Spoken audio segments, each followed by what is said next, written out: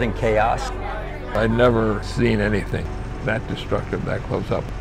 In 1964, Alaska was shaken by the largest U.S. earthquake ever recorded, magnitude 9.2.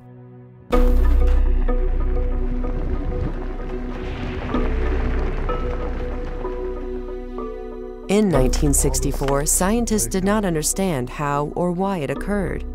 Immediately, 3 U.S. Geological Survey scientists were sent to figure it out. There were no faults at the surface to explain it. Even with months of careful observation and fieldwork, the cause of the quake remained a mystery. Until one of the scientists, geologist George Plafker, considered the quake in terms of the newly forming theory of plate tectonics. His realization changed our understanding of these great earthquakes. The oceanic crust is being pushed underneath that part of southern Alaska at a very low angle, and there was slip on the interface between the oceanic crust and the overlying continental crust. These two crusts are converging at the dramatic rate of 1.5 inches each year. Periodic slip between the crusts produces great quakes, which Plafker called megathrust earthquakes. Scientists now recognize the distinctive patterns of uplift and downdrop at the Earth's surface, characteristic of these quakes.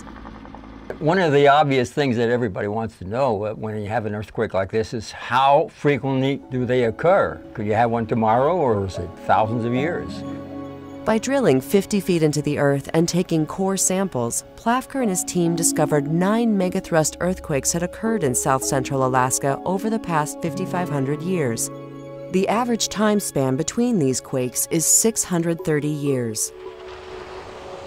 The 1964 Great Alaska Earthquake was accompanied by massive tsunamis. Within minutes, one created a wave 20 stories high in parts of Alaska. Some traveled across the Pacific, wreaking havoc in coastal Oregon, California, and Hawaii. The widespread damage and loss of life from this earthquake led to a determination to use science to save lives in the future. South Central Alaska here is the infrastructure center of the state, and it's also by far the largest population center of the state. And the work that we do, it involves basically the fundamental characterizing of the earthquake hazard, knowing which faults are active, which faults can produce earthquakes, understanding how often those earthquakes occur. And another part is understanding the local tsunami hazard. Legacies from the 1964 Great Alaska Earthquake and Tsunami include the USGS Earthquake Hazards Program, NOAA's round-the-clock tsunami warning centers, the Advanced National Seismic System, resulting in seismic hazard maps and improved building codes.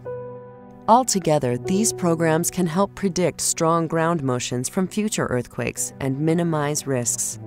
For one example, scientists learned that Valdez was so unstable and at such risk for earthquakes that the town was moved. The 1964 Great Alaska Earthquake changed our understanding of quakes and tsunamis and had a profound and lasting impact on how scientific knowledge can be used to help.